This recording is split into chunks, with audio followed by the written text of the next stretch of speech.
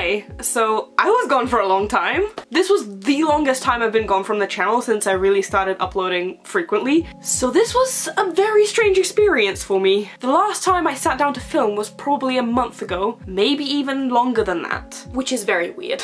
So if you're not following me on Instagram, which you should if you're not, it probably seemed like I just disappeared from the face of the earth with no context as to what happened. If you were following me on Instagram, I did give a little bit of updates here and there on what was happening, but I was mostly gone from there as well. The reason I was gone is in the title. I was writing my dissertation, and today we're going to talk about that. So if you didn't know, I am currently in my last year of university, or I just finished it, I guess. And as part of my final year, I needed to write a dissertation and also create a project for that. And a dissertation is like a final year giant research paper that's like 10 to 12,000 words. And for my course, I also needed to do a project with it. And to keep things interesting for myself, I decided to write mine on friendship bracelets, which was awesome and a great decision. So the course that I was studying was games design and development. Basically, I was learning how to create video games for 3 years, and that was incredibly interesting because it has elements of visual design, visual storytelling, animation, film, that kind of stuff, because there are a lot of cutscenes in video games and you need to learn how to create films, essentially, which has massively helped me do my YouTube because we used a lot of video editing software, and I just have a lot of background knowledge on how to film correctly, I guess, even though I don't always set up my shots here properly, but whatever.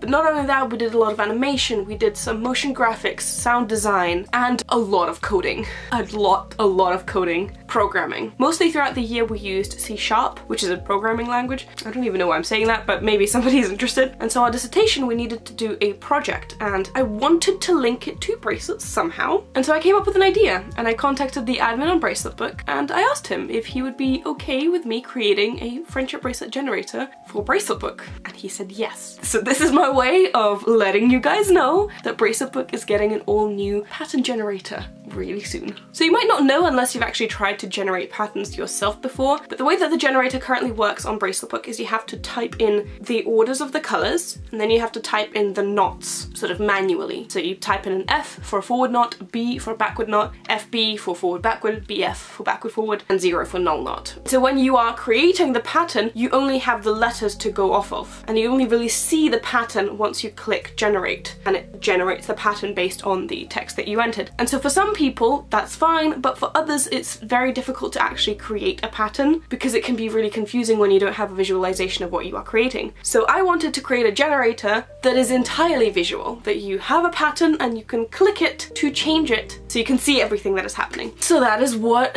I did with the help of the admin. Now, to actually make this project into a dissertation, I had to put it in a context of a research paper. So my dissertation was titled An Investigation into How Interactive Systems Affect Learning. The thing that I was investigating was basically how an interactive system, the generator, it is a system that you can interact with by clicking it and changing it, affects your learning. And in this specific case, what I meant by learning is learning how bracelets are structured and how bracelets are created. And I genuinely think that by playing around with the generator, if you don't understand how patterns work, you can start to figure out how they work just from playing with the generator. Unfortunately, because of the current world situation, I wasn't actually able to test my theory, which sucks because I couldn't really come to a reasonable conclusion of my dissertation. And that worries me because at the moment I actually don't have the grade back yet, so I don't know if my markers are gonna even like what I did, but trying not to stress about that. I mean, the way I worked around it is I basically explained what I would have done. I created a questionnaire, and what I would have done is I would have done a group of people who came in and tested the product, some of which were experienced in bracelets, some of which were complete newbies, and then I would have given them a questionnaire to fill in and give feedback on the product and on their learning as well. And I basically explained how I would have analysed that data to come to a conclusion whether interactive systems affect learning at all. Yeah, the current situation kind of messed that up for me. And some of you might be wondering, why didn't you give it to us to test? I can't do that. First of all, because me and the admin didn't want to let you guys know that this was happening in case I wasn't able to produce a generator. We didn't want to get your hopes up to then have them be let down. But second of all, I can't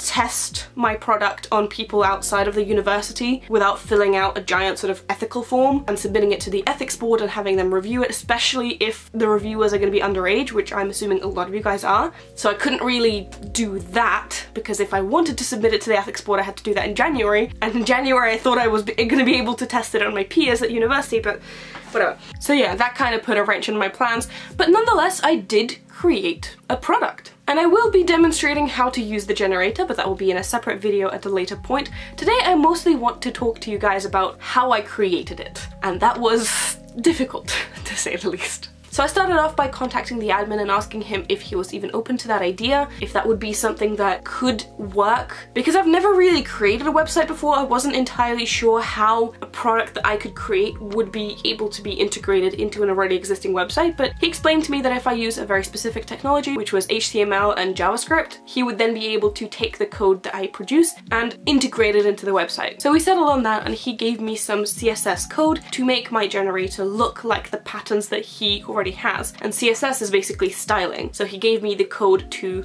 draw the circles for the knots a specific way. He gave me the code to make the arrows look exactly the same like the patterns on Bracelet Book. The strings look the same as the ones in the patterns on Bracelet Book. So he basically gave me the styling for the generator to make it look the same. And he was great. He was extremely helpful to me, and I'm super grateful to him, because I definitely wouldn't have been able to produce what I did without his help. That being said, I did do a lot of the work myself, and I did the logic of the strings. I'm gonna get into that. That broke me. But he helped me a lot in trying to sort of take this big task that was in front of me and break it down into pieces that I was able to do, I guess. And he also helped me fix a ton of my mistakes, because the amount of times I forget to put like a semicolon, or I add an extra comma or a bracket somewhere is annoying, and anybody who codes understands me. That is the most annoying thing, especially when you spend like an hour and a half trying to figure out why your code isn't working, and then you realize that, oh, there's an extra bracket somewhere. Anyway, he helped me with a lot of that, and just in general he guided me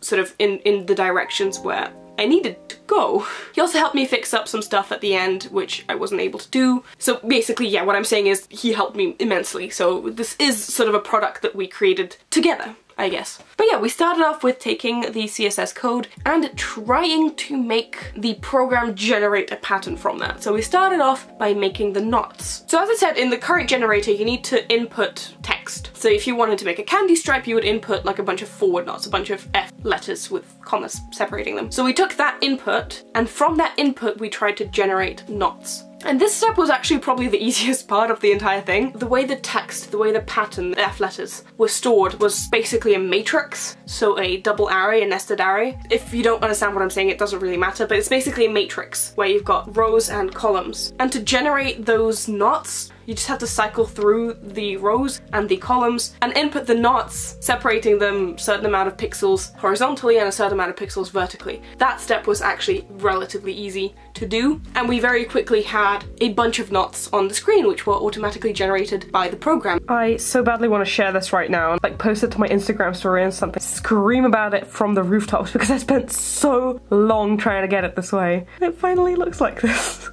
Doesn't look like much, but still, I'm so happy. And you could also change the knots, like put a backward knot somewhere, and it would regenerate the entire thing to fit that. That was simple.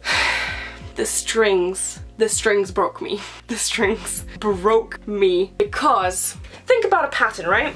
Think about a pattern and imagine a knot. So there are two strings, right? Color A, color B, and there's a knot between them. Depending on the knot type, these strings are either going to change direction. So if it's a forward knot or a backward knot, the string that comes in on one side is going to come out of the other side. And same for the other one, if it came in at this side, is going to come out of the other side. If it is a forward backward knot or a backward forward knot, the strings are going to come in and come out on the same side. If it's a null knot, they also stay in the same position, but whatever, ignore null knots for now. So the string position, the way the strings end up on either side, depends on the knot. And that is the case for all of the knots in the entire pattern. And if you change one knot at the very top of your pattern, that one knot, if it goes from like a forward knot to a forward backward knot, it reverses the strings and affects the entire pattern below. So you might have a case where there is like a backward forward knot that goes into a bunch of forward knots after it. And if you change that, the colors change, and that affects the entirety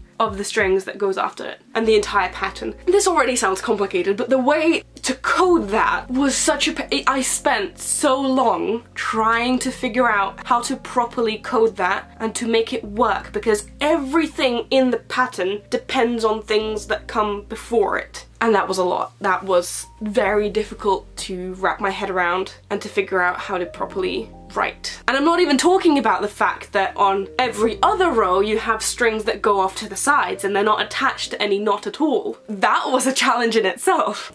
But whatever. I ended up working around this by giving each of the strings at the very top an ID number. And out of the matrix that we already had of the knots, the double nested array, I created another array on top of that, and then another array on top of that. So in the end I think I had 5 or 4 times nested array, something like that, which was, it broke my brain to try to coordinate that. And I ended up writing a bunch of papers with diagrams, trying to keep track of everything. I don't know how programmers, professional programmers, don't do that. I cannot program if I don't have a visual, so I tried to create diagrams of everything and trying to visualize all of the nested arrays because they were killing me. But I assigned each of the strings an ID number, and each of the knots, apart from the type of the knot, I also assigned left string input, right string input, left string output, right string output. So each knot had 4 variables: string going in from the left, string going in from the right, and strings coming out.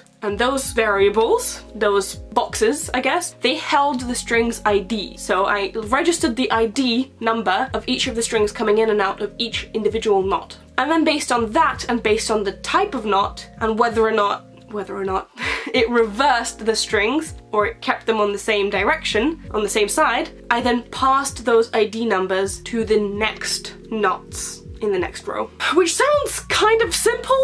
Now that I'm saying it out loud, it does sound pretty simple, but when I'm telling you that took me so long to figure out how to do and to properly code and to properly program it to work, I'm telling you that nearly broke me. I was so stressed out about the entire thing. I was psyching myself out because I thought that there is no way that I can ever get this done. I got myself in too deep and I wasn't able to produce what I wanted to produce, but I ended up pulling through and we actually managed to create that with some help from the admin as well. He fixed some errors that I was having, and he also made my code a little bit better by showing me that I was doing too much, that there were some places where I was putting conditions that I was putting like 2 conditions or 3 conditions which could have been condensed into 1, so he explained and showed me how I can make it better. And in the end we created something that looked terrible.